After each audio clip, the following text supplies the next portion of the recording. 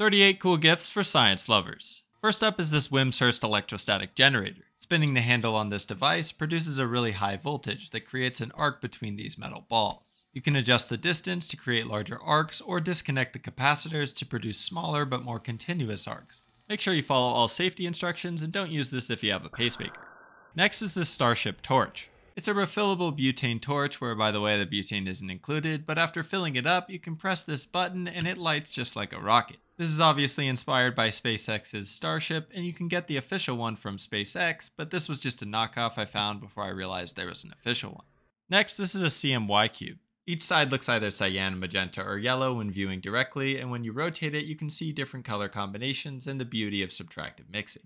Next is this Rattleback, which is an object shaped in an asymmetrical way such that it can freely spin in the counterclockwise direction, but when spun in the clockwise direction, it rattles, stops, and then spins the opposite way. It's such a simple object, but it's almost hard to believe the first time you see it. And while this one's metal, you can also get cheaper plastic ones that work just as well.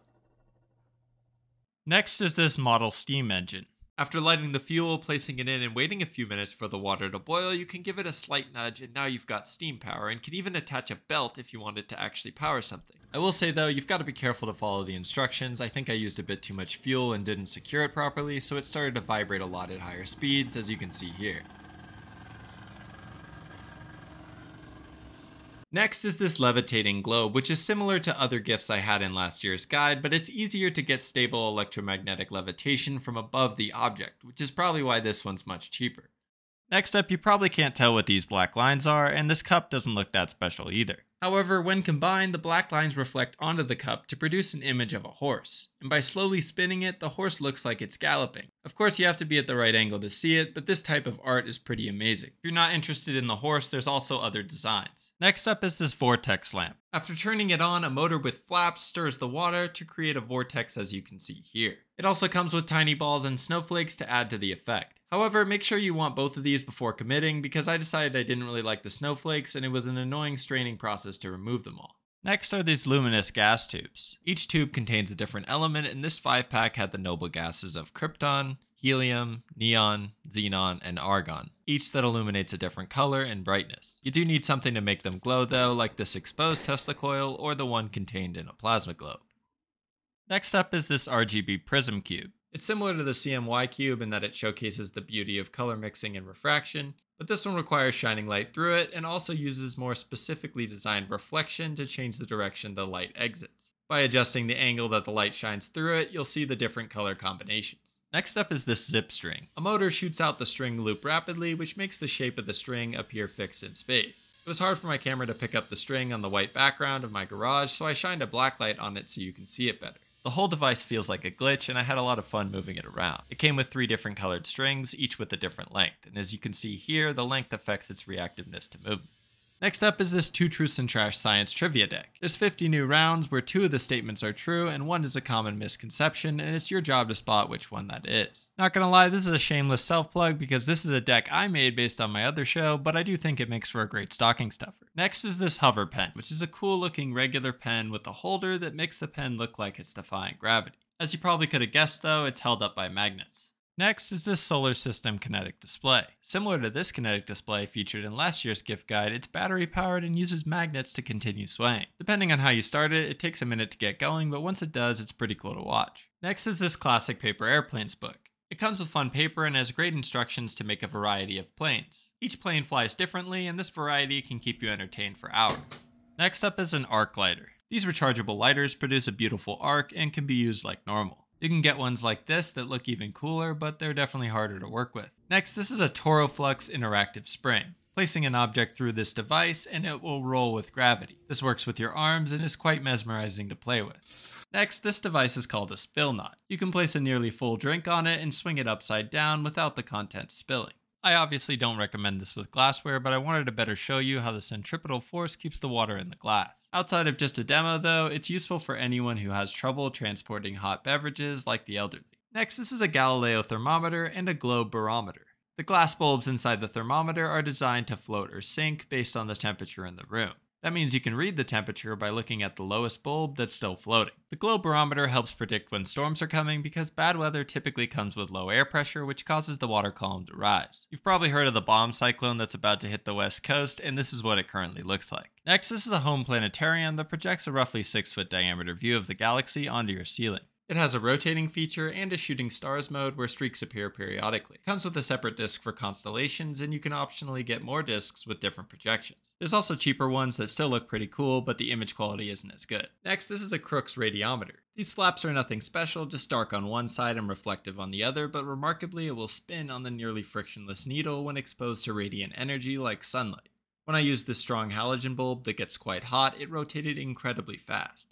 Next is this toucan reflective mug, which is similar to the moving horse mug shown before. The image isn't on the mug, but rather reflected from the wavy ridges on the saucer, and there's different ones to choose from. Next up is this glow-in-the-dark spinning top. It comes with a blue light laser pointer, which can charge glow-in-the-dark surfaces almost instantly. While the top is spinning, you can make different shapes and patterns, kinda like spin art. To make another, simply wait for it to fade and you've got a new canvas.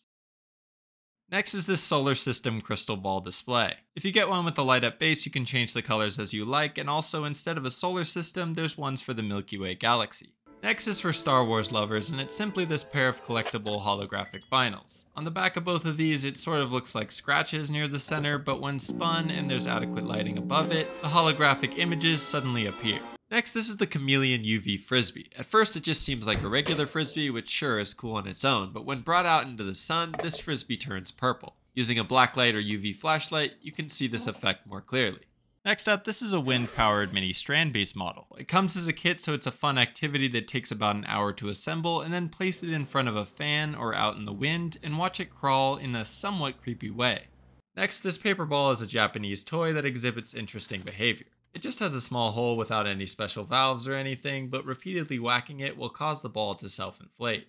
Next is this magnetic linear accelerator. As you can see here, there's several stages separated by magnets. Place 2 of the steel balls in each chamber and position them like this. Now all you need to do is insert an additional ball at the base and the top ball will be launched. To reload, simply place the balls back in their original places, and it comes with some wood blocks for target practice. Next is a collection of density cubes of various different elements. These are the small ones, but there's also larger 1-inch collections, or you can just get individual ones of the coolest elements like this incredibly dense tungsten. Next up is this Pythagoras Greedy Cup. As the name implies, you can give this cup to test your friends. If they only take a small amount, they're fine and nothing happens. However, if they take too much, then it starts to drain out the bottom and won't stop until the entire drink is gone thanks to a hidden siphon in the center of the cup. Next up is this fire syringe. It's just a simple piston cylinder, but when you put small pieces of cotton inside and slam your hand down, the increased pressure raises the temperature enough for the cotton to burst into flames. Next up, this is a double rainbow maker. Stick it to a window, and then whenever the sun shines on it, a small solar panel powers the rotation of these 2 crystals, which refracts the sunlight to produce these rainbow patches all the way across the room. Next up, this is a vortex coin bank. Similar to the larger ones you might have seen at science museums, coins that are added will spiral in, and it's quite mesmerizing to watch, especially when you put multiple coins in rapidly. Next is this Phi top. When spun very fast with both hands, this top appears to defy physics by transitioning to spinning vertically. And here's what it looks like in slow motion. Next, this is a top that spins horizontally and levitates above the base because of magnets. It takes a bit of a steady hand, but because of the minimal drag, once you get it, the top will spin for up to 3 minutes. Next, this is a double pendulum chaotic spinner. Even slight movements of your hands create chaotic movement. You can spin it slow to observe it more closely, or spin it fast and watch it cycle through outlines of different shapes. Next is this solar print paper. The paper is coated with a dye that becomes insoluble when it reacts with sunlight. So after waiting about 15 minutes, only the dye on parts of the paper that were shaded can still be dissolved. It's common to do plant leaves, but it's fun to see what works and doesn't work well with random objects. As always, you can find links to these and more in the description and on my website coolsciencefinds.com. You could also check out last year's video to see 24 more. If you're interested in the latest gifts I find, you can also subscribe to my simple monthly newsletter that features the best 4 or 5 gifts I find each month. If you're looking for gifts that are more educational, I'll be releasing a video shortly comparing various STEM build boxes and science kits. I'd also love your feedback in the comments on which gifts you thought were the best to help guide what I look for. To cap off this video, I wanted to go over 3 gifts I thought were going to be cool, but when I got them, they weren't worthy of making the list. First up, this is the worst one I've ever purchased. It's marketed as a Focus pendulum, and it's based on an actual one, which you might have seen in a museum and is legitimately cool. It's a long and heavy pendulum that swings over a long period of time, showing Earth's rotation, and is a cool way to tell time. But unless I'm missing something, this device doesn't demonstrate that at all. When dropped, it just draws a pattern in the sand and comes to rest within a minute or so. I really don't get how they're claiming it's based on Earth's rotation, and unless I'm missing something, it's definitely misleading. This is a LEGO tensegrity structure. The idea for this is cool, and it's based on other tensegrity structures that appear to defy physics by only being held up by tension in strings. But the quality on this was lacking in my opinion. It's not an official LEGO product, so I guess I shouldn't have been surprised, but the blocks didn't stick together that well, and even when they did, it's not sturdy at all and leans despite my best efforts to adjust it. Maybe it was skill diff on the build or I got a bad one because other people seem to have a better experience, but I was underwhelmed. Last up, this is a Hypno Gizmo. Spinning this kinetic toy slowly causes the beads to fall along strings, and I'll admit it's pretty cool to look at, but my main complaint was that it came as a pretty bad kit. Normally I'm fine with kits, but this one was a headache to assemble, and to make matters worse, I misinterpreted one small instruction and had to undo and redo the entire thing. Thanks for watching to the end, and I'll see you next time.